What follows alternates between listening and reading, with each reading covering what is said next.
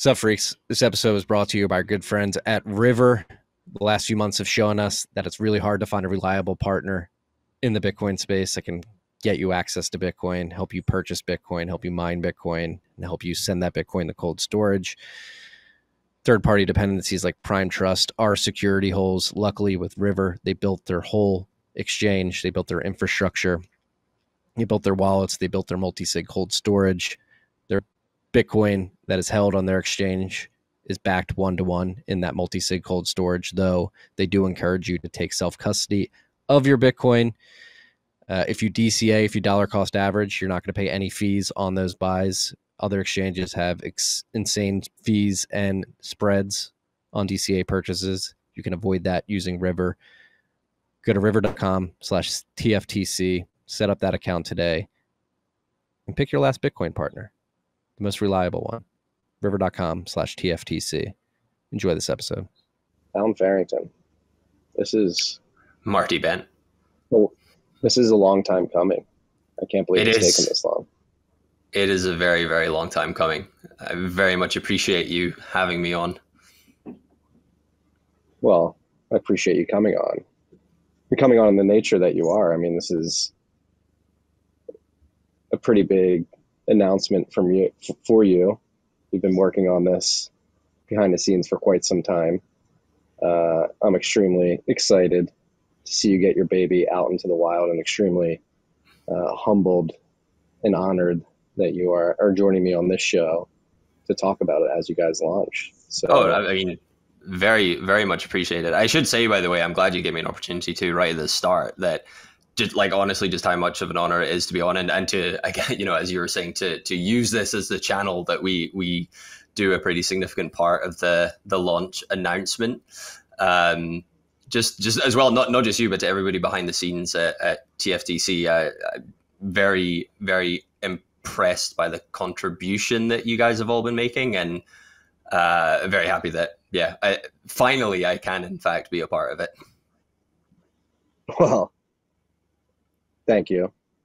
And I think the wait will be worth it, because what we're going to talk about today, what you've built, what you're launching, is very exciting. And the concept that you're really driving towards with Axiom, really reframing how we should be viewing capital, not only as Bitcoiners, but as a society, and thinking about how we build business and wealth for individuals and society at large, is going to be an extremely important framing. So before we jump in to your excellent piece about capital that you wrote, let's talk about Axiom, what you've been working on behind the scenes, and what you're finally launching. Yeah. So right now, we're just a Bitcoin-focused venture fund. The blue sky aim, though, is to become something more like a Bitcoin merchant bank. So we've been doing the venture side for a while, actually, prior to this public launch. We have a couple of holdings that I'm sure your audience will be familiar with, like Voltage, Neutron Pay. There's a few more. We've been involved in Wolf from the beginning as well. So that's the Lightning Accelerator in New York that's run by NYDIG. We also have some more investments that we made much more recently, but typically it's up to the companies to make those announcements. So I won't steal their thunder, I guess. But in the coming weeks or months, I would imagine you'll hear from them too. In the longer term, though, we will definitely want to keep going with the venture side, because I think the space definitely needs it. But we also want to broaden the range of financial products that we're offering to Bitcoin companies. So I don't want to talk about that too much just now, or in too much detail, at least just now, because unlike the venture side, we are still in the process of setting it up. But, hopefully I can come back on in 6 months or whatever and give more of an update there. But I guess just to tease it a little, with venture, we're providing capital in the form of dollars for equity. But basically, what if that wasn't the case, right? What if it wasn't dollars? What if it wasn't equity? What novel properties of Bitcoin lend it to novel types of financing?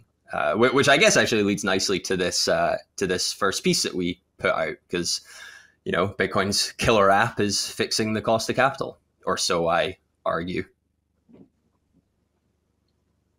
Yeah, I mean, that's one thing that's been completely perturbed over the last 50 years is the cost of capital. It is. Yep.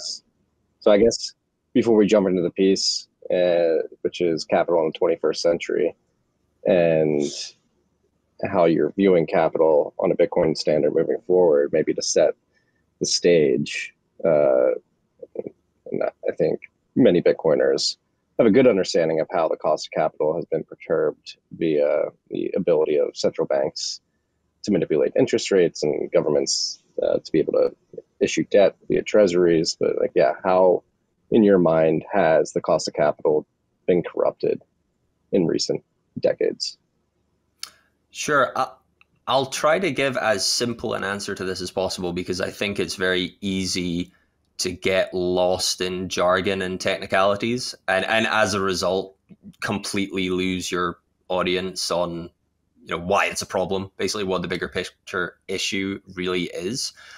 I'd say it's just as simple as, with the way the fiat money system works, there is almost always an entirely artificially too much debt and too cheaply issued debt, because those in a privileged position to issue it are not borne with the real costs of doing so. The real costs are socialized effectively.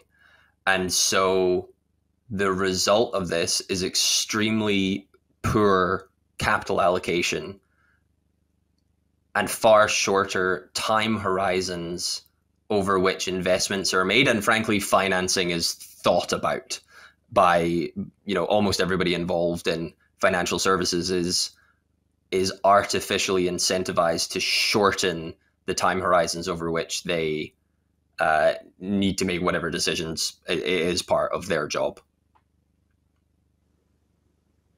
Yeah, and you touch on this in the piece, but really not in the context of explaining how we've corrupted it, but it's really just pulling that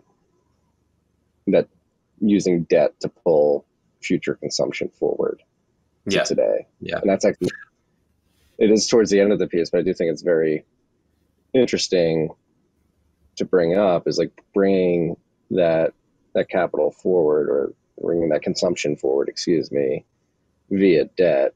It has afforded a lot of growth in terms of, we've built more houses, we've got these laptops, these microphones, we've got all this app and all that.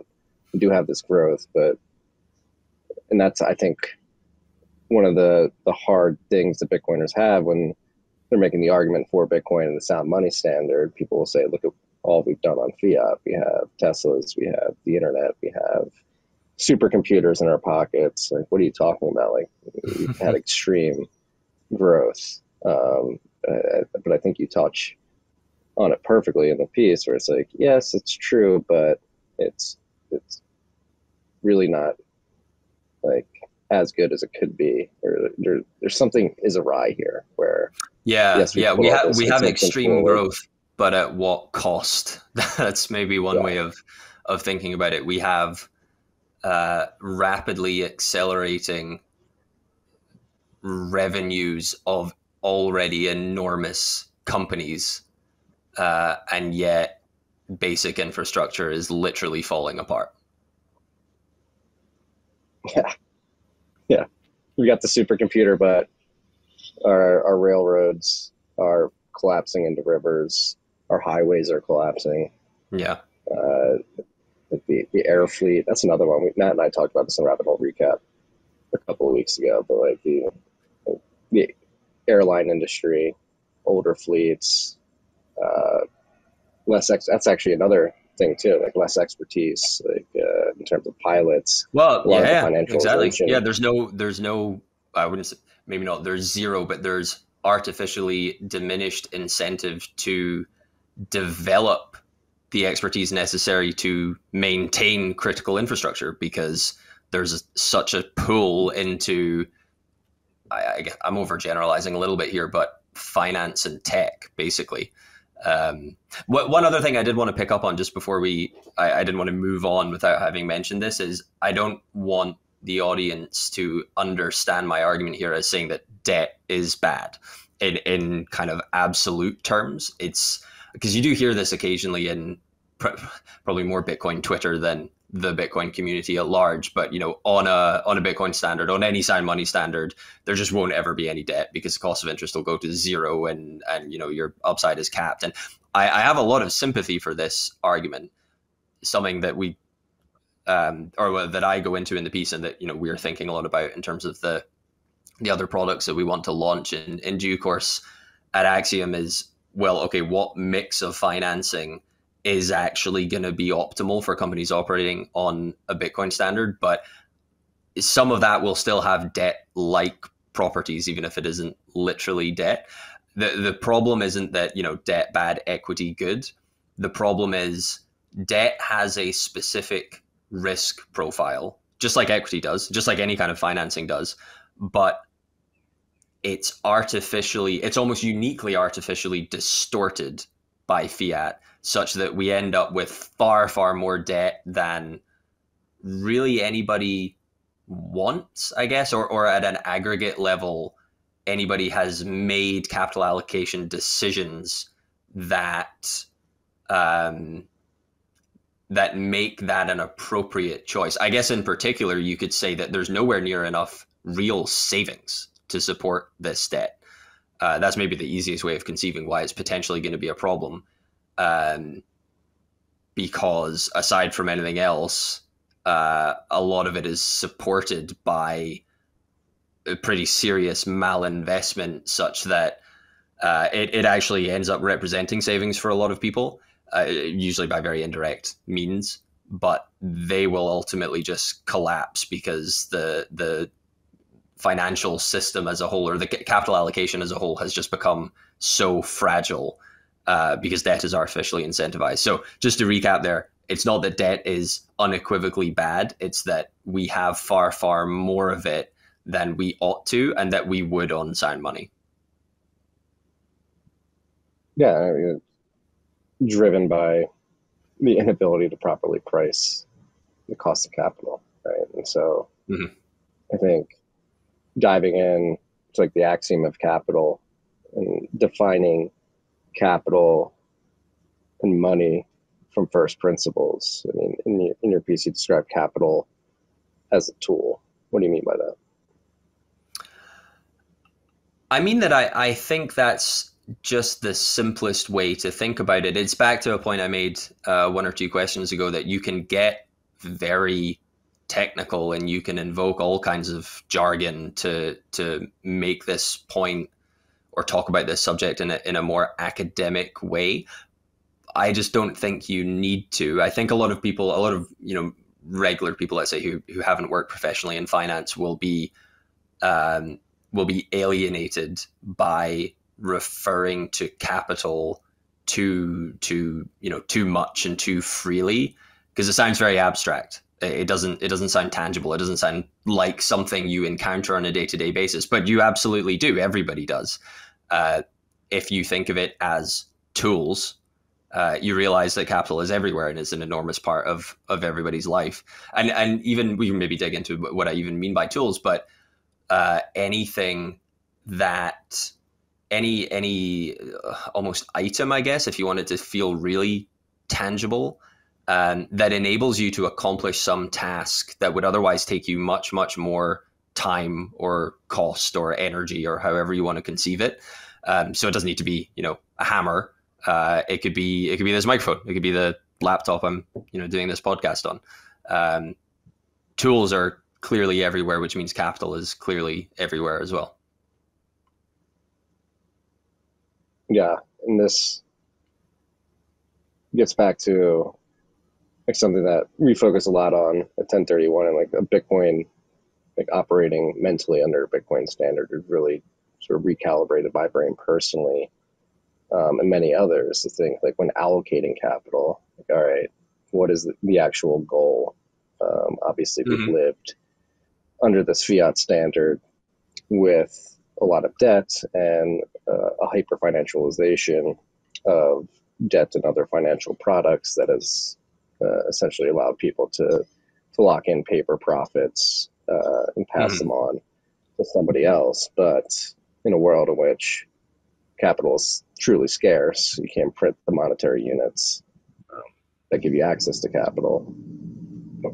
How does this change? What is the goal of allocating capital? What happens when you actually give somebody money? What do you expect them to do in return?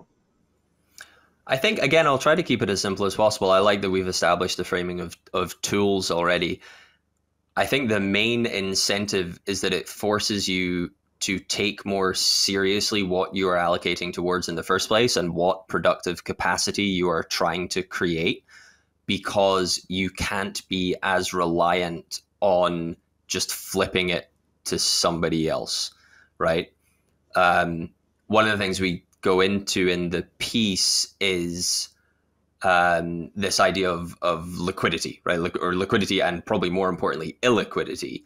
The ultimate goal of any kind of investment is to create more bet. I use this phrase a lot just for people who haven't read it. People who have will recognize it. More, better, and new things in general, but in particular tools, right? More tools, better tools, and newer tools. And that is how we actually generate more wealth, as opposed to, you mentioned in the question, Marty, paper returns.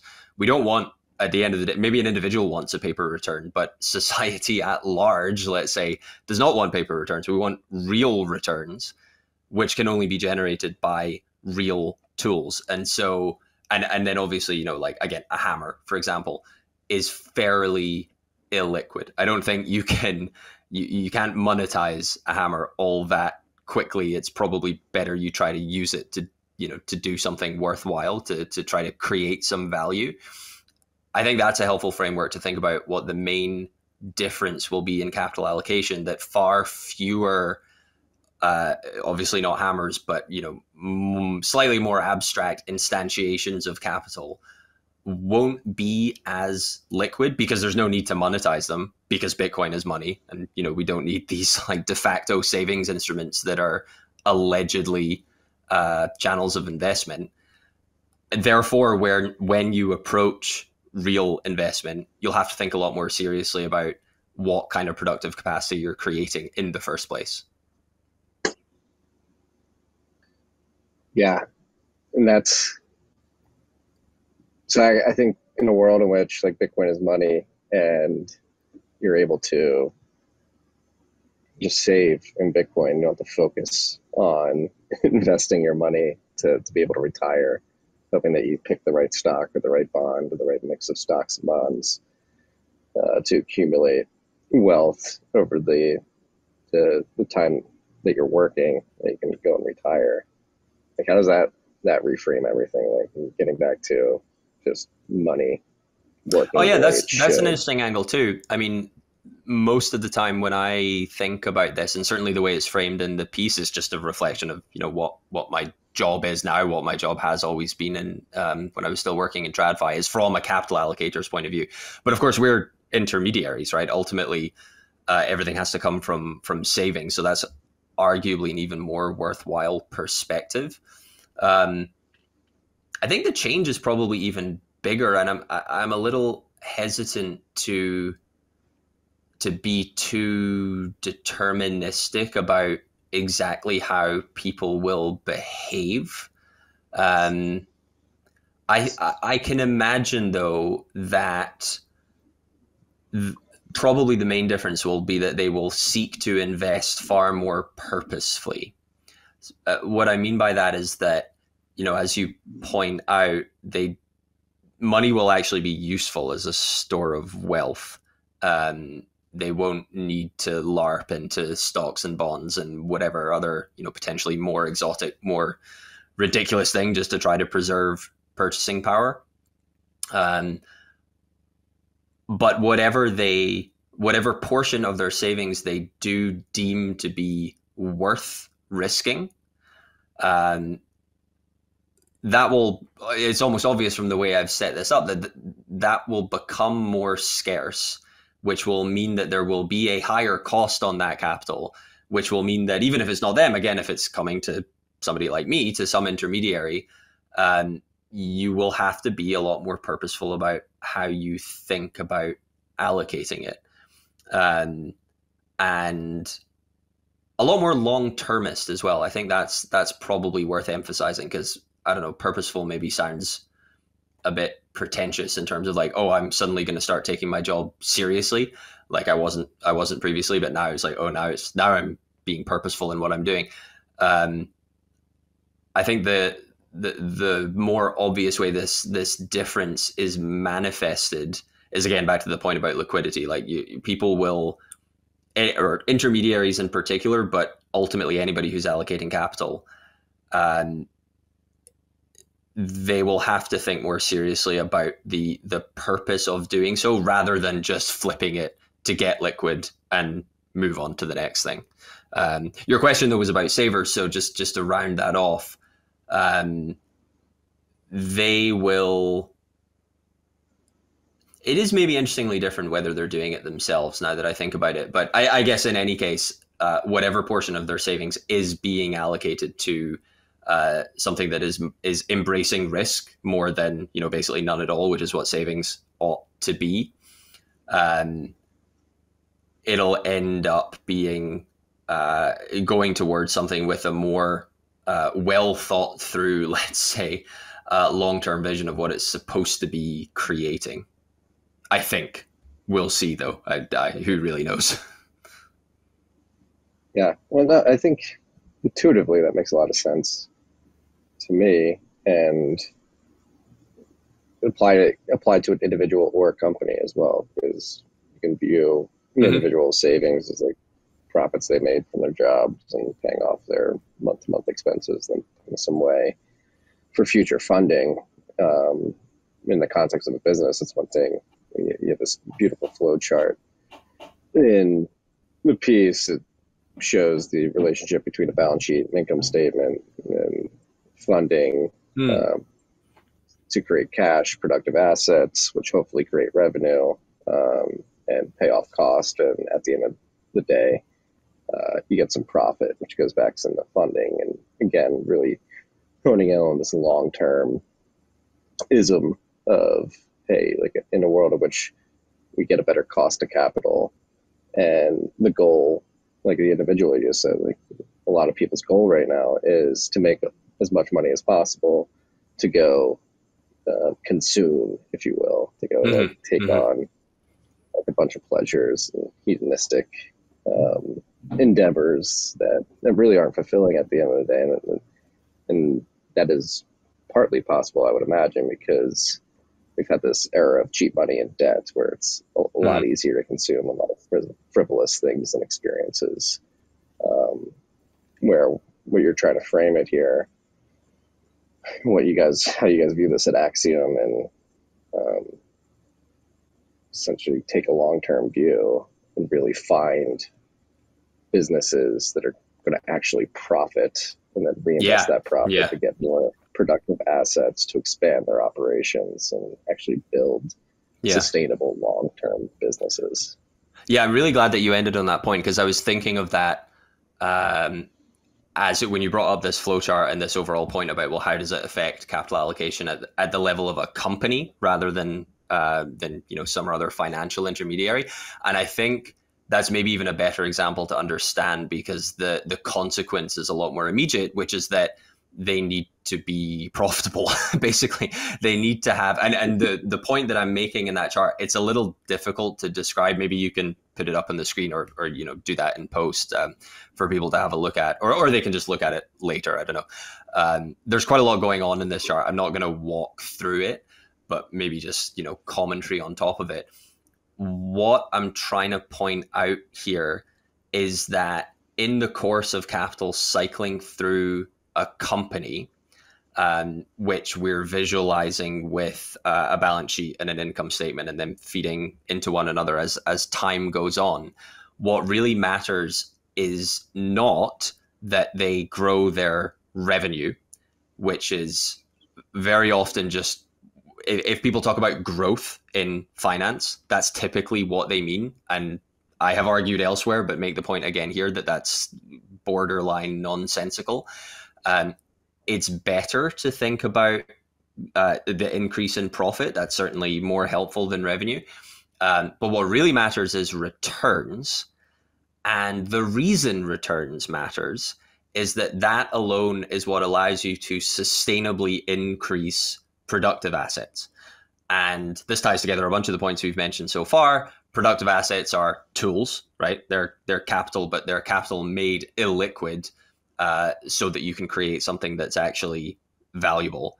And the existence of productive assets at all, right, or the structure of incentives that even allows for them to come into existence, that's what creates everything else. That's what creates revenue. That's what creates profits. That's what legitimizes the entire enterprise of allocating capital, and there even being intermediaries who specialize in this. And so I think you're absolutely right to point out that the onus on companies will be to generate as high returns as they can, in part because I used kind of an interesting word there, which I think this gets a lot of flack for its misuse in wider finance, which is sustainable, right? It's almost like a euphemism for well, it is literally one of the the S in ESG is social, I guess, but they're used kind of interchangeably as bringing up ESG. That's is this sustainable or not?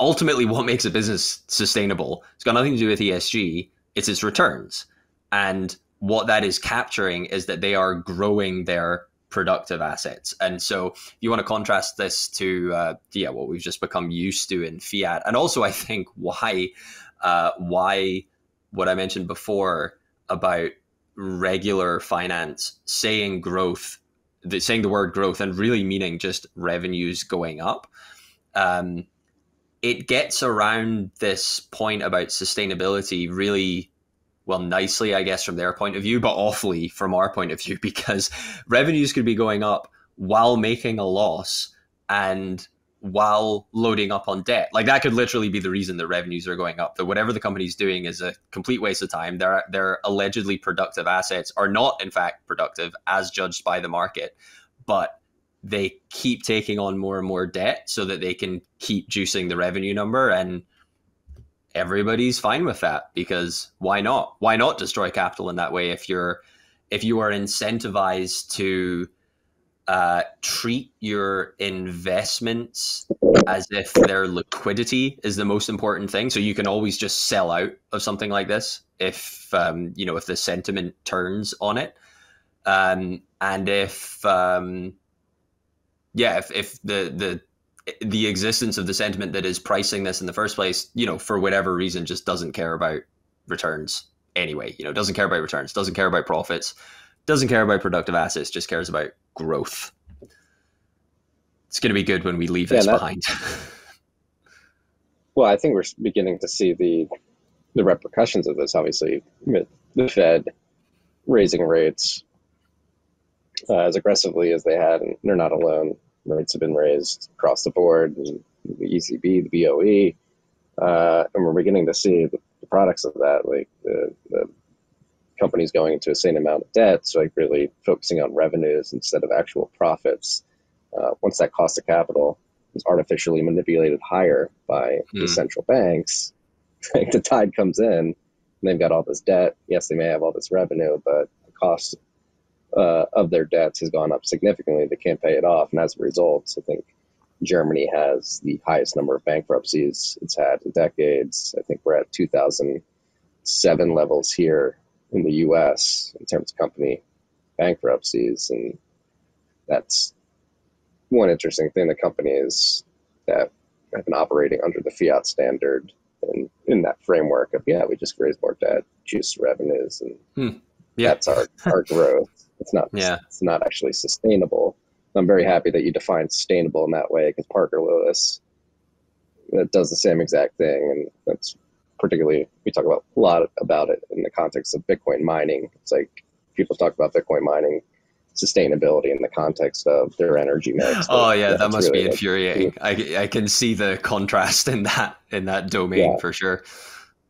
The most sustainable miner is the one that can produce Bitcoin at the lowest cost and lock in profits and reinvest. That is what a sustainable miner is.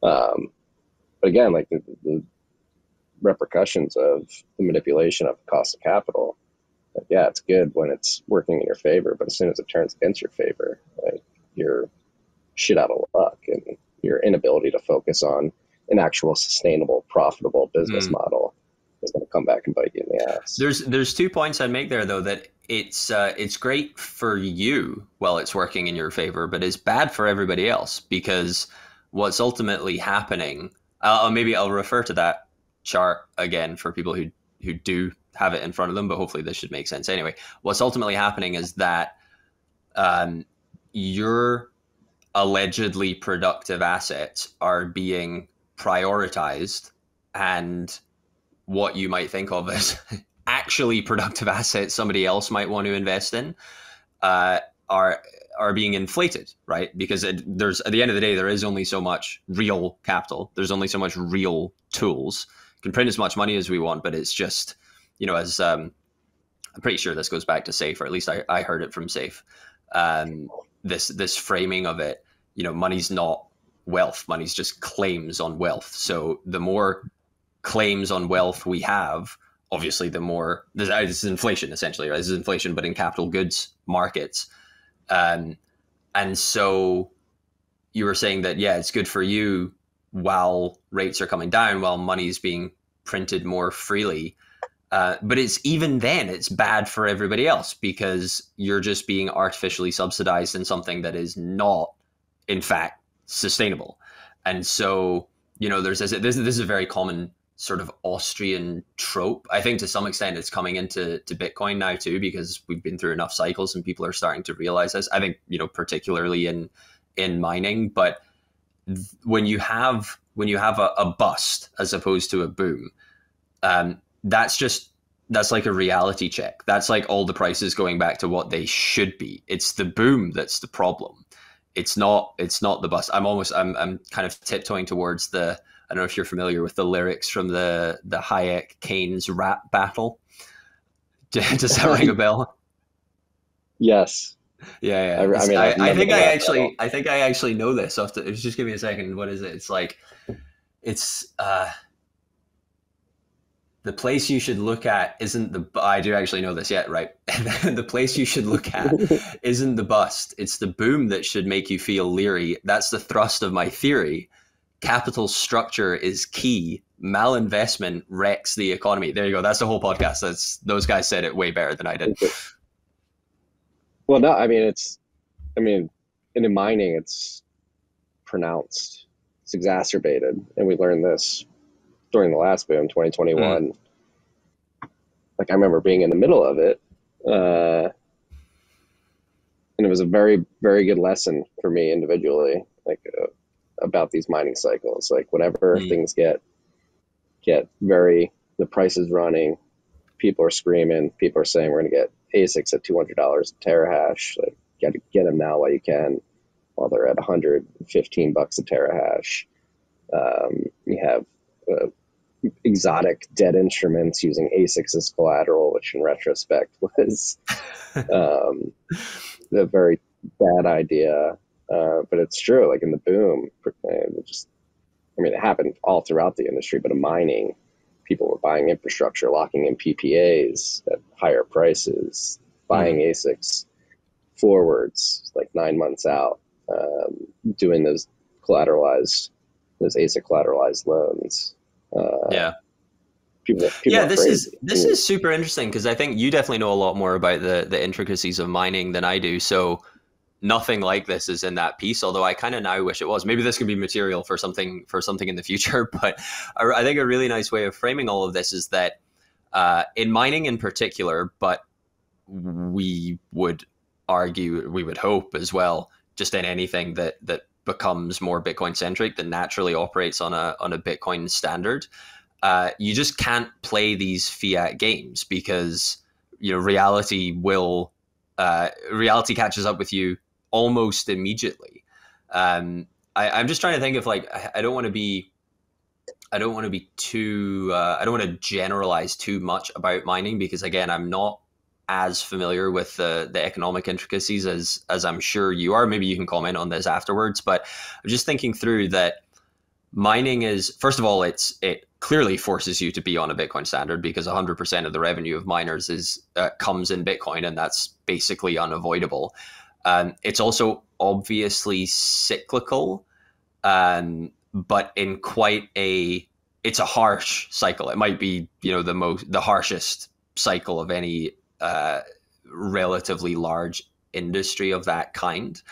And so what I think is what does make quite a nice framing for all of this is that, all those exotic financing instruments you just described, they're basically like, they're pretty fiat, right? So the more fiat your capital structure as a miner, the more likely you're just going to get wiped out in a way that is actually true, or sorry, should actually be true everywhere, like in every industry, in every subdomain of the economy, anywhere where there's any capital structure, where any financing decisions have to be made. But because of fiat, it is, everything is artificially subsidized to some or other extent. But mining is like the canary in the coal mine of what's coming on a Bitcoin standard, because, you play fiat games, you win the fiat prize of just almost immediately going bankrupt, because there's no bailout. Nobody's printing more Bitcoin to save you. No, I think that's exactly right. Like, I think all the mining operations that I'm involved in, debt will be something that is very heavily scrutinized before it's added to any balance sheet. I can make another really great connection here, by the way. So we're going back to, what does the word sustainable actually mean? It definitely doesn't mean, you get a good ESG score. It shouldn't mean you get a good ESG score. It should mean that you have high returns and dependable returns. And also, it's a good link to the comment I made at the start. I wanted to clarify that, that I'm not against debt in any absolute sense. I'm just against the artificial proliferation of debt. So a pretty obvious, this isn't insightful in any way, this is kind of straightforward, like corporate finance 101, is that debt is typically a good idea to the extent that the operations of a business are actually sustainable, right? That they're the returns are decent and they're predictable. And basically what you're kind of saying there is that you have very high quality productive assets, right? They're actually generating a profit. It's not speculative. And it's, your service is valued, or your good or service, whatever it is valued enough that you can, with some confidence, project it out into the future. The more that's true, the better an idea debt becomes, because you're more robust in the first place to the financing shock that debt is going to attach to your business. But obviously there's a trade-off there, right? It lowers your overall cost of capital, provided you're in the right shape to take that shock. And it's now just occurring to me how good an example mining is of all of this, because back to your point about, I think what brought this up in the first place, what it actually means to be a quote unquote sustainable miner, right? If you're actually a sustainable miner, it really just means that you have the lowest cost of power. I'll defer to you on more intricacies there, but that seems to me would be the most or the best way of achieving robustness. Low cost of power and predictably low cost of power and predictably low cost of whatever else. The more you are that, the better an idea debt is. But if you're not, it's a terrible idea. And I think that's what you were saying, that people have finally realized that. Some people have finally realized that. Yeah, and so mining is hyper cyclical, right? And it all comes back to timing. So like, I do agree that debt does make sense. That's why I said, like, yeah, if you're going to add debt to your operation, you're going to heavily scrutinize it. And by that, you're going to try and determine where you are in the mining cycle. Like maybe it does make sense, like maybe right now or 6 months ago, to go into some debt in the mining industry, even though economics are bad. It's like, all right, we can assume that we're a little bit, we're close to the halving, or a year from the halving. I don't think it's going to go much lower. Maybe we go into debt now to expand operations and increase revenues, hoping that Bitcoin does what we think it's going to do, continues adoption, which naturally drives up price, and then we have all this infrastructure built out that is creating profits for us as the price goes up. And then another thing too, I think another big lesson, it's not really spoken about as much, that should have been learned last cycle, is inventory management. So that's the thing, like essentially what a miner does, they produce Bitcoin and they have Bitcoin inventory that sits on their balance sheet, and the profit on that inventory is not realized until you sell it to the market, right? And so that's one thing. But I think a lot of miners, some of which went bankrupt and are going through bankruptcy proceedings right now, had massive Bitcoin treasuries and did not sell any when Bitcoin hit 60K in 2021. They held it, and were like, we're going to accumulate. But then they finally relented and their hand was forced, and they sold at 20K later in 2022. Yeah. So that's another thing too. Like the bottom of the market, maybe it doesn't make a lot of sense to go into some debt to expand operations, to increase revenues, and basically set yourself up for the next bull market. And then it's always hard to do as an individual, as a miner, as a company, as a Bitcoiner.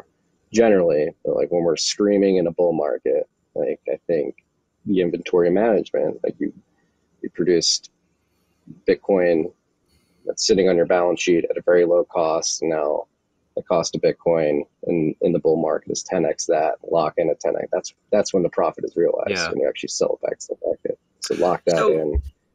Let me know if you think I'm pushing the reasoning a bit too far here. But I think I have a nice way of explaining even this in terms of some of the concepts that we've covered. So that, I know you're giving a deliberately kind of exaggerated example, although I'm sure there are some companies you're aware of that fit that profile more at the extreme of the risk spectrum. That clearly represents, to me at least, it clearly suggests pretty poor at least treasury management, if not just corporate governance as a whole.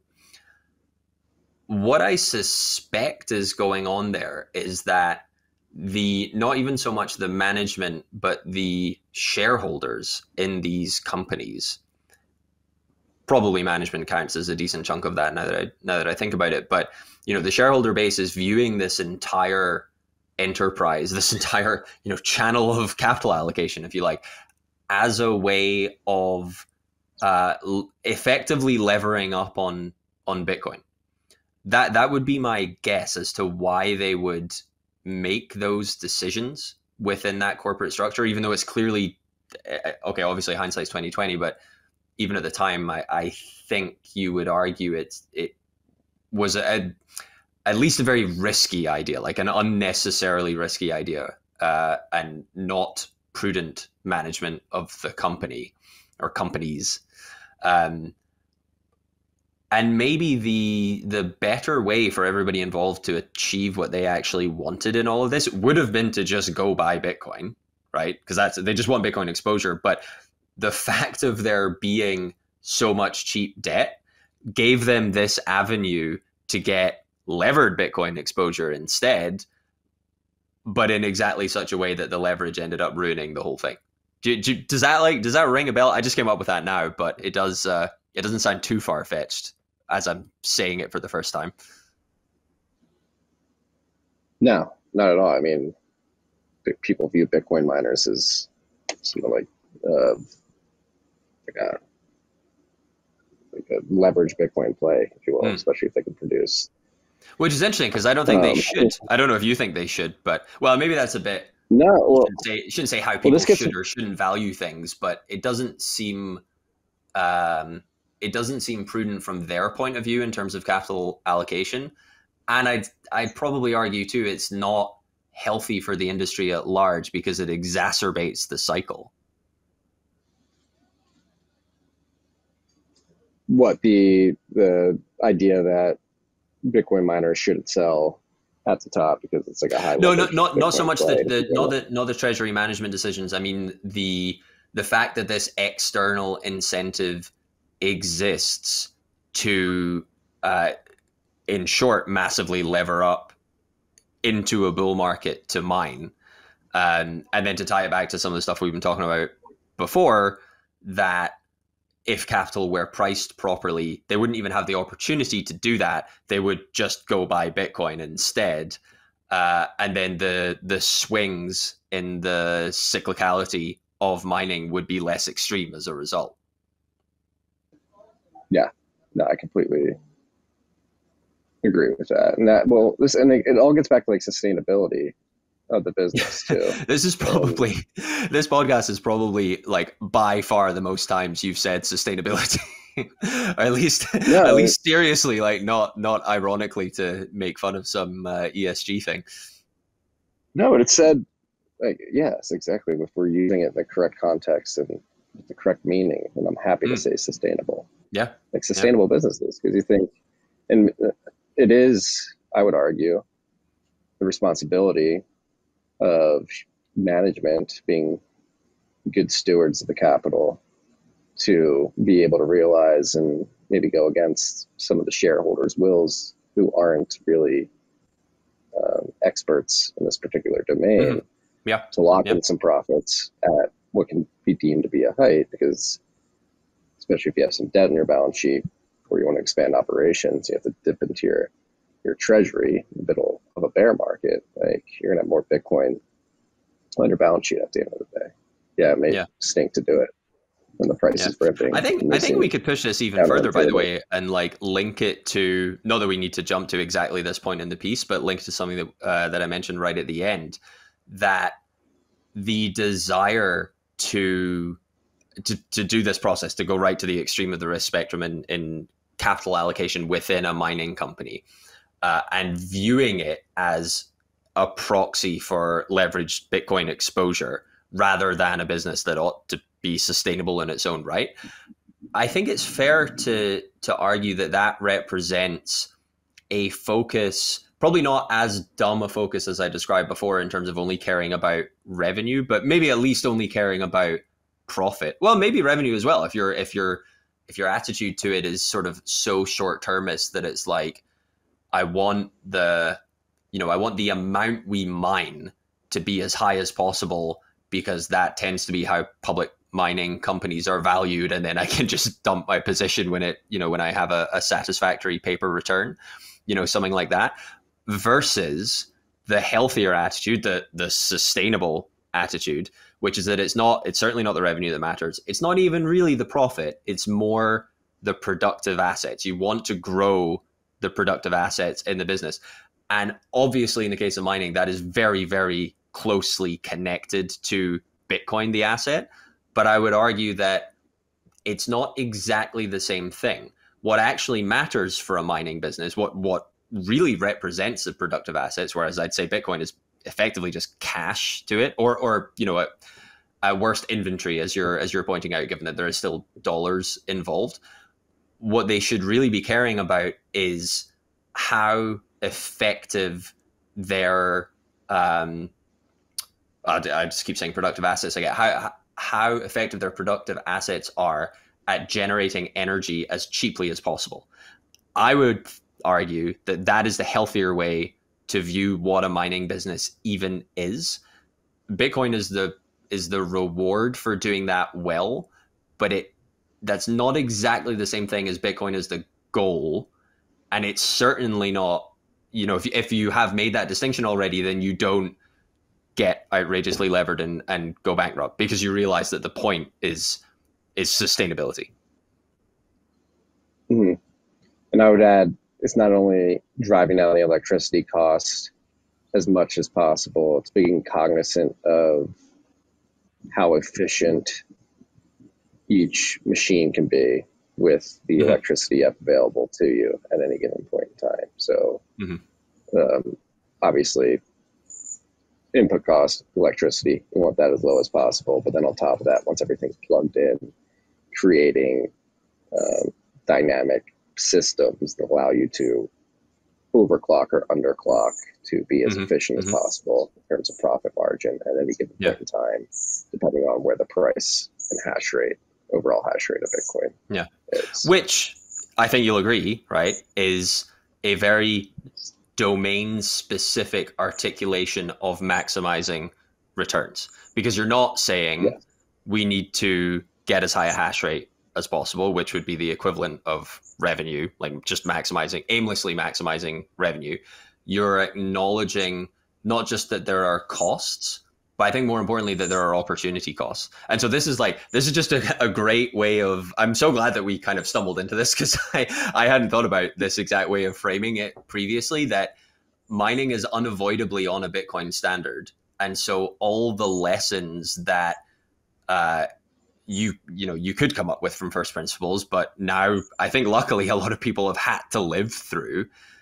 That's what's coming for everything, and it's good because it's promoting genuine sustainability. It's promoting being mindful of cost and opportunity cost, acting in the world as if capital is in fact scarce, and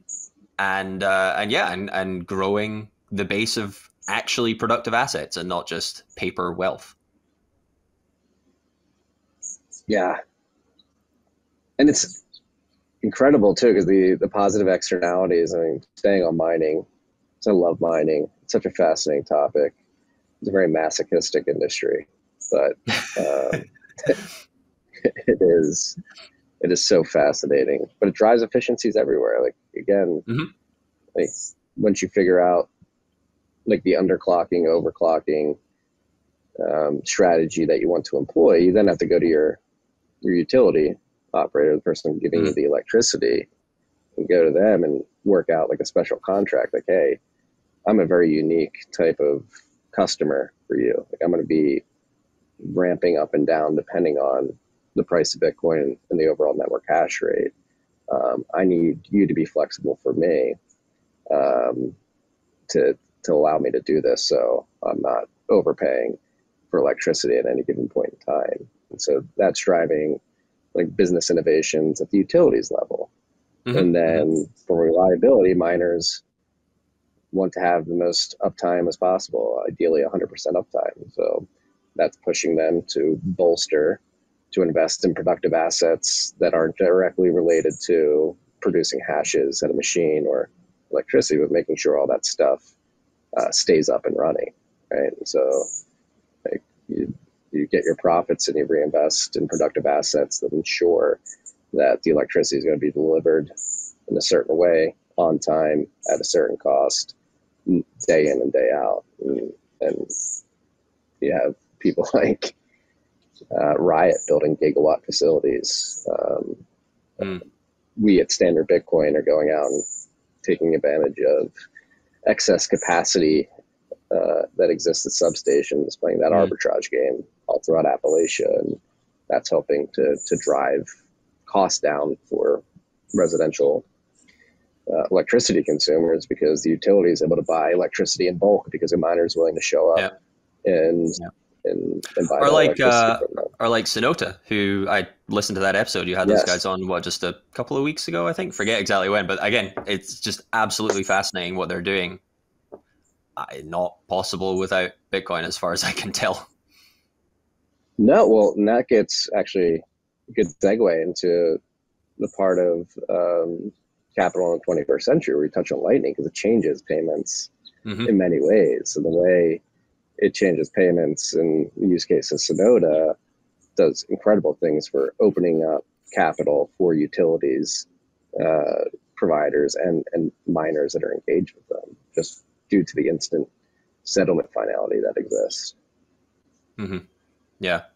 And I mean, all over the place, like none of this is remotely original on my behalf, but your audience will certainly by now be more than familiar with, even if it hasn't, this is an interesting caveat, even if it hasn't happened yet or nowhere near fully happened yet, all of the opportunities people are discovering as to where flows of capital, to put it as generally as possible, are slow or clunky or just expensive, ultimately because of fiat being slow and clunky and expensive, but in ways that people never really think about, because there's never been an alternative, and two, probably for most people, they're not really familiar with the payment process behind it. So it's just a cost that's, eaten somewhere in the back end, and then they get a higher, energy bill, or a higher remittance fee or whatever, but they don't really realize why it is what it is.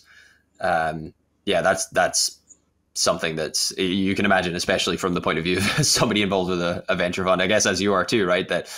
That's very exciting to see people discover this and try to fix it. Oh yeah. It's, it really leads me to believe that I'm not crazy, because there was a time that yeah. First 8 years in Bitcoin, I was like, is this so crazy? And then you see things come to market, whether it be Sonoda trying to solve the settlement risk that exists between electricity consumers and the people that provide that electricity, Vita trying to solve problems at the telecom. And then you see what Lightning Labs launched yesterday with the AI tools. Yeah. And I mean, it's enabling, Lightning particularly, enabling these types of payments at prices and speeds that just simply are not possible in the incumbent system. That's going to open up. I should do a quick plug, by the way, because I don't want to pass these thoughts off on my own, but as my own, fellow Bitcoin venture capitalist Max Webster wrote really fascinating piece on this. Not on the Lightning Lab news that came out yesterday. I think it was a month ago or so that he posted it. But he was probably aware of it though, because I know that he knows the Lightning Labs team pretty well. I think it's just called AI. I think it's on his blog. If you either find him on Twitter or you Google something like HiveMind AI, you'll find it pretty quickly. But that was one of the most interesting things, interesting bits of Bitcoin content I have read recently. You can imagine what the argument is. Not to downplay it, because he goes through it very meticulously, but essentially that Lightning is by far the most obvious, if not so obvious as to be the only way to effectively monetize, at the very least, large language models, but probably many alternative forms of AI beyond that require some kind of human input for training, for one, and also for which there just isn't an obvious way to charge end customers for it other than micropayments. So I wouldn't say any more on that, because again, the point of that was to shill his piece, which I encourage everybody to go read. Yeah, you're already seeing it, right? Like companies like Stackwork, how they're using micropayments to pay out humans to do microtasks to feed LLMs. That's been around for a couple of years now. And what Lightning Labs launched yesterday is to make it as easy as possible for developers to implement these Lightning-enabled paywalls for these API calls is going to do massive things. So I think about it like for the bent, I use Midjourney for the thumbnails, and I would love to be able to just use Albi or Collider extension wallet to just be like, all right, here's 10 sats or whatever. Yeah, instead of paying like $35 a month, whatever I'm paying, like I'd actually like to pay for what I'm consuming. Yeah. I mean, that's just referring back to the piece. I think this is what you had in mind when we moved on to this topic anyway. But right after, towards the end, right after talking about what I think a better way to conceive of what mining is and how it contributes to capital accumulation, and it gets us again, this phrase I'm trying to like make into a meme basically, right? Like more, newer, and cheaper energy. Exactly the same thing with Lightning, more, newer, cheaper payments. And now we're seeing, or maybe we're only just starting to see what that in turn can enable. Which even that you could very easily, I think, without it being forced at all, you could frame as yet more capital accumulation, right? Because clearly these tools are incredibly useful. This is kind of as what Max is going into as well. A decent part of his piece is sort of anti-AI doomerism, but they're clearly very, very useful, productive assets, right? Very useful tools. And part of what Lightning will hopefully be able to do is make them more sustainable ultimately, right? Like that's basically what you're saying. If the big question mark is how do you monetize this, it's clearly a useful thing, but how do you turn it into a business rather than just a toy? That's if part of the answer to that is Lightning, that's incredibly exciting, because that means that it won't just be the capital that has to be put up to create the tools in the first place can then become sustainable. It doesn't have to just be like charity or whatever, or like a bad VC investment, right? It can actually become a real business. Yeah, you're not going to be dependent on like Sequoia or Tiger coming in and just throwing or Microsoft be like, oh, this is cool, have $10 billion.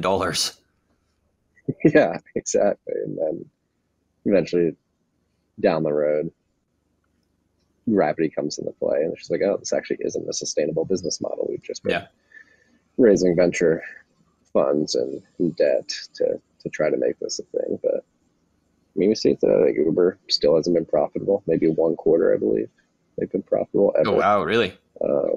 I haven't thought about them in quite a long time. It's no longer my job to, but I didn't realize it was that bad. That's pretty sure. I could be wrong, but I'm pretty sure that still stands today. And like another part of like building a profitable business is like being a smooth operator that actually knows how to scale a business, number one, but scale a team too. Like how do you view like the idea of burn? Like how should founders building in Bitcoin like think about like how they're actually building their company and building a sustainable company? That's a really, really good question. I don't want my answer to seem like basically I figured this out and you should just come to me for wisdom on the topic. I don't think that's the case at all. I think probably a lot of founders know the answer far, far better than I do. I would hope so in the case of their own business rather than just in general. I think maybe a more interesting comment that I can make, though, is that if you are building in Bitcoin in the first place, you should be cognizant of exactly the dynamics that we just went through in mining. Because like I said, maybe more like I hope, this is coming for everything, right? This merciless punishment of poor capital allocation will eventually, if we're even remotely right, this will eventually arrive in every domain to the extent that they themselves have transitioned to a Bitcoin standard. And so that's that's by definition true in the cases you're talking about, because if you're building a business in Bitcoin, then that surely is largely true from the start. So maybe I can frame the answer more in terms of advice, that don't be fooled by what has emanated from Silicon Valley and I think to some extent seeped into the culture beyond just finance and beyond just tech, that, you have to, again, quote unquote, grow, by which the people saying that actually mean increase revenue. You have to grow at all costs, because there will always be more venture money if you're doing so. Yeah, that was, like you were saying, that was true when rates were going down forever, when basically there was a far larger and more important macro play at work that these people were benefiting from entirely without realizing, right? They're just thinking that actually everything they were doing was a result of their own genius, when it's really just bond markets. To channel Greg Foss a little bit. I'm sure every Bitcoin founder, probably, again, everybody even tangentially involved in tech or finance professionally over the past 5 or 10 years will be aware of these memes. My advice is reject them. Focus as much as you can on sustainability, on creating genuinely productive assets. Maybe not exactly, not as quickly as you can, but as purposefully as you can, because costs are real, opportunity costs are real. No one's printing Bitcoin to bail you out. There will not be an endless wave of VC money to also bail you out. That's probably, I'm comfortable saying that. I'm not comfortable giving entirely generic advice as to like how you should manage burn. That'll vary from one company to another, but the more the founders and the operators can reject this now somewhat annoyingly culturally ingrained meme, the better. Yeah, and I think, two great examples of companies that have gone slow, done it the right way. Disclaimer, they're both 1031 portfolio companies, but I think considering everything that's going on in the last year, specifically Unchained and River, River, Yep. the last month alone with the Prime Trust blow up, it has become very apparent to the market, and very clear that their decision to build their own infrastructure, build their own exchange, build their own wallets, their own Lightning libraries. Like, yes, it took them a long time to do that, but it turned out to be the right decision. Yeah. Well, that's the thing, right? Again, I'm more or less quoting from towards the end of the piece, but creating real capital does take a long time. Like you're not going to expect anything worthwhile to have happened in 3 months. So I know all these companies, aren't public anyway, but again, there's kind of there's a similar element more from finance and from tech around, quarterly earnings and like pumping the numbers and so on. Hypothetically, if River had been a public company, they would have been absolutely destroyed for that decision. Like, what on earth are you doing? Your quarterly numbers are shit. Like, everything's in the red. What's wrong with you? How dare you construct productive assets? How dare you build tools? Just give us revenue, So no, good for them. Good for Alex. I like him a lot. Yeah, no, but it goes to like that long-term view, like having the vision and the confidence to make a call. Like, hey, I don't think many people being dependent on third-party custodians like Prime Trust is the right way. I think eventually the market will realize this, and if we build something, when the market does realize it, they will come to us. Similarly with Unchained and their lending desk, with the multi-sig collaborative custody and the 40% LTV, the crazy over collateralization. Like, they watched BlockFi, Celsius, and everybody blow up. The decisions they made, people coming to them now, similar thing. Like, hey, I think that's an extremely way to run a lending business. If we build this the right way, eventually over time the market will realize. But in these high time preference fiat times, it's a very contrarian view and hard view to take, because like you said, you could be sitting there, especially if they were publicly traded companies, where the quarterly isms that exist in our world, unfortunately, just don't allow people, the general public and analysts, to actually take a long-term view on anything anymore. Yeah, and a great contrast to what we already described with mining, right? That whoever, Celsius, BlockFi, everybody else, I've probably forgotten who most of them even were by now, but they didn't. I guess they didn't exactly get levered up, but they did the equivalent in slightly more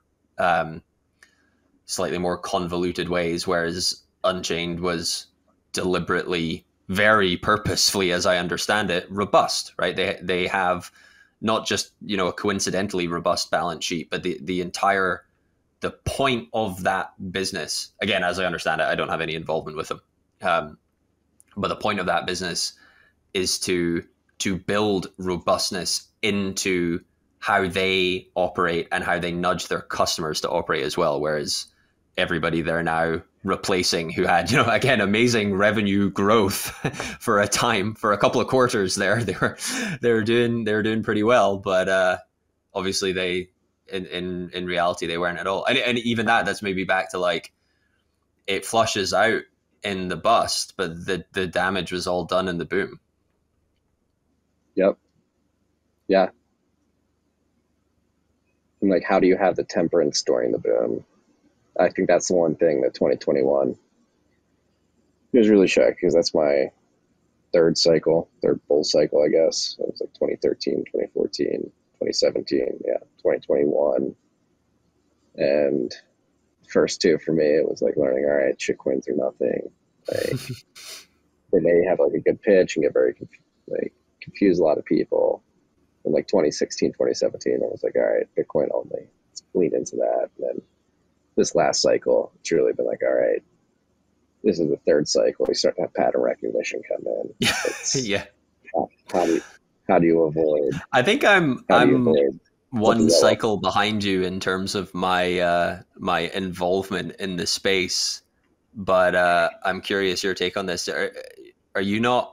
I feel like I'm here already, so I'm amazed that maybe if you have the patience not to be, but like, how do people not get it yet? Like, how many more iterations of this do we need?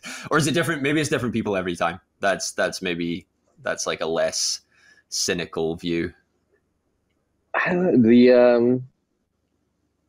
This cycle, I mean, 2015, 2016, I was like coming out of that bear market was right after Ethereum launched. So like, there's a lot of hype around that. And then obviously in 2017, the ICOs, then you had this DeFi stuff in 2020 and 2021. But as it stands today, like, I'm not seeing any, I don't know, I could be wrong. Maybe I'm not paying enough attention to it, but I'm not seeing like any hype comparable to those two cycles from the altcoins. Just you wait. I know.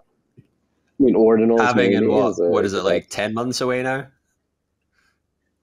10 months, yes. Something like that. Yeah, just, you have no idea what fresh hell awaits. Right? But what could they do? What else could they do?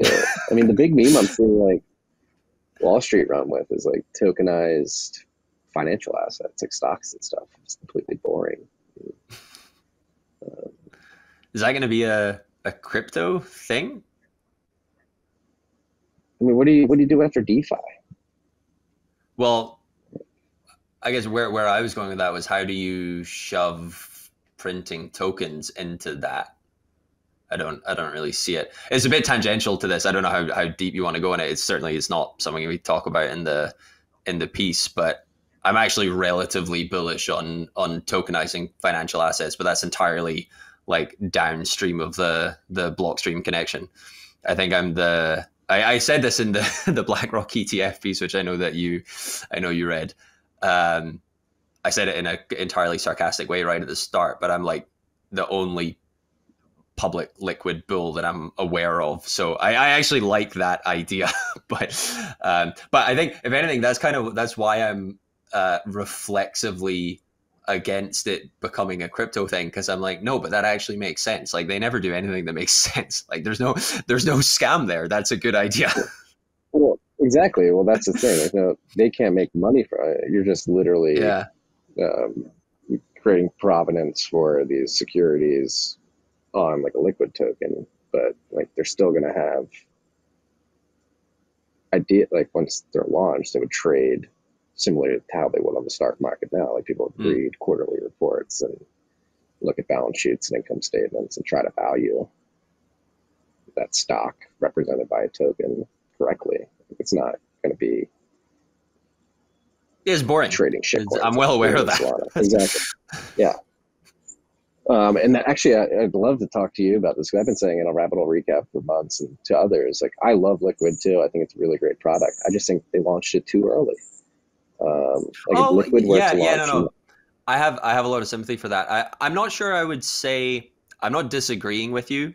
It's more just I don't think I have a view at all on the timing of the launch.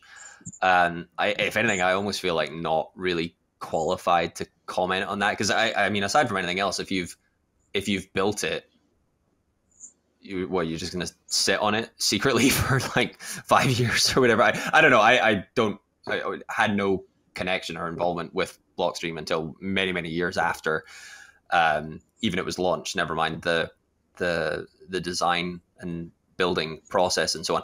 But if you tweaked that claim slightly, I would absolutely agree with it, which is that its best use case even now doesn't really exist, and it certainly didn't when it was launched. So again, I'm not quite confident to come right out and say, oh, they made a mistake launching it when they did. But hypothetically, yeah, I don't know, had they launched it today, it would be a lot more obvious what it was for. I think part of it too, this is a little tricky because again, I wasn't involved when this was happening, so this is very much secondhand. But my impression is that the original pitch, not for the entire project, but more for like, okay, well, how should you use it right now, was for transferring between exchanges. So both LBTC and the is it called USDT? I forget, but the Tether on Liquid, which are obviously the two primary assets that trade there. And the original proposition, or what they tried to make the proposition, what they were sort of pushing to market was, everybody involved in crypto trading.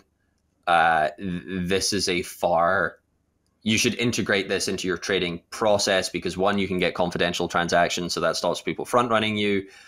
You get far faster confirmation times on chain. I realize with Liquid, on chain is a little bit iffy. It doesn't mean quite the same thing as it does with real Bitcoin. But insofar as you trust the federation, then you can kind of think of them as interchangeable, I guess. But that those characteristics would make arbitraging between exchanges a lot more attractive. And my understanding of what happened was basically that while that in theory could be done, it was easier and also far better marketed to just use, something like Ethereum or eventually even Solana for this. And so it was kind of a weak, even potential use case, never mind, real one. It was just like the best thing they could think of at the time, given that the two like significant novelties of it were confidential transactions and asset issuance. And I think how they arrived at this was like, okay, well, how can we like plug these into something that does actually exist now? Even though I'm pretty sure they did know at the time, or did at least think at the time, more or less the view that I have now, which is that the optimal use case for it is tokenized securities. And so you can see why both that you need asset issuance for that to even be possible, but even confidential transactions, I would argue it's far more important that you not be front run in like a legitimate capital market, like a $1 trillion capitalization capital market, rather than trading in and out of shitcoins. So yeah, I went on for a while there. I don't know if you want to pick up on any of that. No, I agree with that original use case. And then, yeah, I always thought like if Liquid, and I'm not saying they launched at the wrong time, or maybe I am, but if they launched like this year or next year, I think it would. Yeah, it would have been better had they launched like right now, for example, for sure. Yeah. The one other thing I'd say though, just because this does, it comes up enough on Twitter that I've kind of made a joke out of it, where I'm like, I'm the only person who even likes this, as far as I can tell, is that I think part of the poor marketing around it, and certainly something that wasn't helped by exactly that use case of, oh no, we want to get this involved in trading, because that sort of makes it seem like, even though I don't think that they ever articulated exactly this way, but it's not that far off. Like if somebody did come back with this, you couldn't really argue with it, that seems like it's for scaling, right? Like you think back at everything I described as like why this potentially would be useful to integrate in a trading setup between exchanges. You're basically saying that for this use case, it's better than doing it on chain. And hence that's like almost the definition of, well, minus some much, much more important technical criteria from a use case perspective. That's kind of what people mean when they say scaling solutions. I think that was probably the biggest mistake of all, because that seems to have stuck and seems to be a reason people dislike it that I think is kind of irrelevant. The reason that I think that it's particularly suitable, that basically maybe its only use case, but certainly its best use case is tokenized securities, is that you have to, first of all, this is true for any scaling mechanism, but you have to acknowledge the trust trade-offs at least, otherwise you're just delusional. I'd probably go further and say that in most cases you should lean into whatever the trust trade-offs are so that you're not blindsided down the line. And in this particular case, there's obviously a huge amount of trust with the way the federation works. But what I see as quite nice is that there's significantly more trust than that in any legitimate security. So actually, if you're willing to enter into that trust relationship, you should almost by definition be willing to enter into the liquid trust relationship. And so you're just inheriting all the superior features of a system in which the title to an asset can be transferred, and you shouldn't really care about how the federation multisig works, for example. Whereas if you to go completely to the other end of the spectrum, if you're comparing it to like Lightning as a way of scaling Bitcoin, I think that's just insane. You shouldn't do that. It's just obviously inappropriate, and you're doing the exact opposite of what I described. Not only are you not leaning into the trust trade-offs, you're just ignoring them. You're just being delusional about what they even are in the first place. So that's how I think I've ended up in this position of, the self-described only public liquid bull. That I find that use case interesting, and I think the wider perception about what it's even for is almost entirely wrong. Yeah, I would agree with that characterization. I think that distinction is really important. Like, it's not a scaling solution like Lightning. It's another thing in and of itself. Mm-hmm. To issue. Yeah.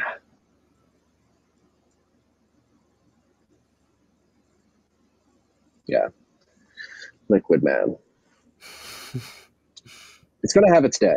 It's going to have its day. I sure hope so. It's going to have its day. Well, this piece is incredible. Is it available to everybody now? Or is this only going out? It should be. Yeah. No. By the time this comes out, that is very much the intention. Yeah. All right. Because I must commend you. It's one of the shorter pieces that you've ever written. Yeah. Well, you got to keep in mind, right? That this is the first of hopefully many, I should add, sort of official content from the business. I did mention that at the start, by the way. It's obviously not as important in terms of what we want the business to be. It's more of a branding thing, I guess, and a commercial thing. But that is quite a big part of what we want to do. We want to have not too often, or not so often that we set a pace we can't keep, but a fairly regular cadence of releasing this kind of content. And so we have a few in the pipeline, actually, that I'm really excited about. Some of them, I don't want to put too much pressure on the authors, because most of them aren't finished yet. They've just been kind of chugging along in the background for until we decided to do the announcement. But one that is nearly done and should follow not too long after this one. I'm so happy that that I talked these people into it, that we that we were able to do this at all. So it's Dhruv Bansal and Ryan Gentry from Unchained and Lightning Labs, both of which we have mentioned earlier in the podcast.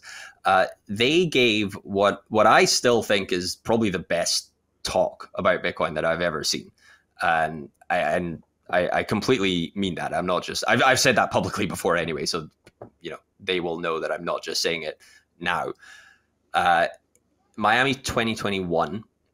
I encourage people to go watch this, by the way. It's obviously 15 minutes, 20 minutes, something like that. I think the talk is called The Bitcoin Stack.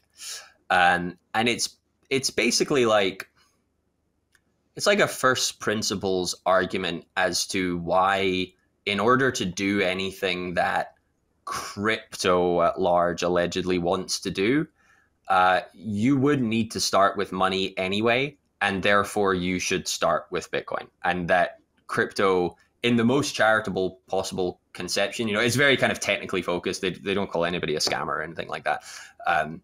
In the most charitable interpretation of, okay, assume everybody involved in this, really is trying to build something worthwhile, which I think is true for the most part. I think actually most people who do work in crypto, certainly as developers, do have that attitude. Ryan and Drew's point is that the reason they should consider Bitcoin, at least from that starting point, assuming that it's not like, oh, number go up or whatever, is that actually whatever their technical goals are, they'll be far more likely to be able to achieve them if they have this, if they have the right framework around how all this stuff should work. So amazing talk. Highly encourage everybody to go listen to it, like right now. Don't wait for our piece. But what I am very happy I was able to talk both of them into doing is just turning that into something written as well. In part because even I said this to them like I don't know, a year and a half ago or so, that it just should exist as a written piece as well. Not that there's anything wrong with the talk. Obviously, I've already said how much I love the talk, but it would, I think, be even more useful if it existed in written form as well. It just opens up even more distribution and a higher potential audience, I think. But the other really interesting thing is that just given the delay since they gave that talk, a lot of the things that they said have, if not literally completely come true, are a lot more obviously true than even they were at the time. So it's not just this piece that we're intending to put out not too long after this one.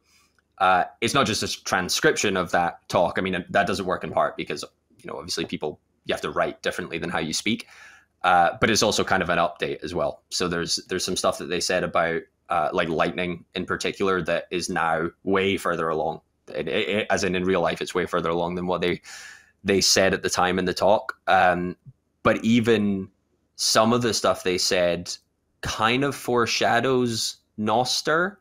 I wouldn't say it predicts it. I don't think even they would, claim that they had exactly that foresight. But I think if people go back and watch the talk now, it won't at all be difficult to read into it that something like Noster probably will appear before too long. And so obviously we've incorporated that into the new version. So I'm very excited about that. That'll be coming out not too long after. And then, yeah, there's a few more, which, like I said, I won't shell quite yet. But then again, that's kind of the whole point of, the social media presence that we want to have is pretty much exclusively to shill this stuff when it becomes available. Yeah. No, I mean, I completely agree. That talk was incredible. Ryan and Drew think about this space like on a completely different level. I mean, Drew bringing his physicist mind to the space with HODL waves, center of hash, Bitcoin to space, and his recent talk at Bitcoin 2023 about Bitcoin and AI. I think his ideas around. Oh yeah, that was excellent too. Yeah, it's excited to see that piece, and I agree. I think we're seeing it in real time right now. This is like one thing that I believe strongly and I've written about for years, and partly because of the way Drew and Ryan sort of framed it in that conversation, is like the world that crypto wants of Web 3.0 of all these distributed, decentralized applications on blockchains. Like, never made sense. Like, we just need to take open source money, leverage the open source money protocol of Bitcoin, and inject it into every other open source content, media, asset distribution protocol out there. Like, whether it be Nostr, HTTP, SIP, VoIP, what else is there? Podcasting, so RSS feeds. Like, just get it into all of that stuff. That is Web 3.0. All these things. So basically, exist. I'm just trying to think who we have already mentioned on this podcast. Albi, Vida, Lightning Labs, I guess, too. Yeah. I mean, people are acting it out, right? That's maybe a good way of tying it all together. This is, it started off just as ideas. The presence of a Bitcoin standard enables people to channel that into productive assets. Yeah, it's happening. It's happening. Well, can't believe it took us this long to do it, but I'm sort of happy it did, because we had a lot of really cool things to actually talk about.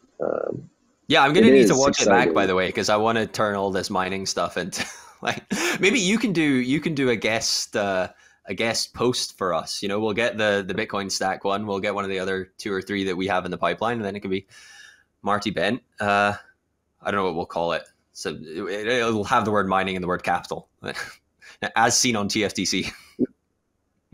Yeah. Mining is the most masochistic part of the Bitcoin economy. No, there's so much going on, right? I don't know about you, but to me, this is the most exciting time that's ever been in Bitcoin. And maybe it's like the Chinese proverb, or every moment in time is like the most chaotic or exciting time. But truly, when it comes to the building that's going on, the maturity of the Lightning Network, the maturity of the mining industry, the emergence of Nostr, and people really creating creative solutions there. Things like Miniscript coming to market, the lessons learned from the last 2 years, and how to do like Bitcoin financial products the correct way. Like, got a lot of, not only we learned a lot of lessons the last 2 years, not only is the tech reached like a point of maturation where you can build really cool stuff, but I feel like there's enough people that have been in the industry long enough, that have gone through the cycles and had the pattern recognition now to then be like, all right, here's what we need to build. Here's how we need to use our capital. I mean, I completely agree. I can even tie that to kind of partly a personal anecdote, but that relates to the business, to Axiom as well.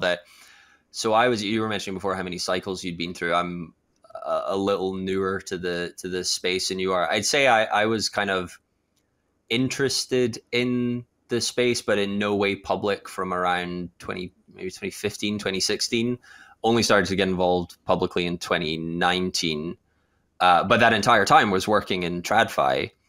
And it was only in 2021 when, in my previous role, we made the investments in Blockstream and then in Lightning Labs. For me, doing that, or at least doing the work that led up to that, was kind of the excuse I'd been looking for to just dive a little deeper on because my job was, on paper at least, it was public equities analyst. So it had nothing to do with this, but I was, as I guess won't be any surprise whatsoever, I was like the resident Bitcoin nut.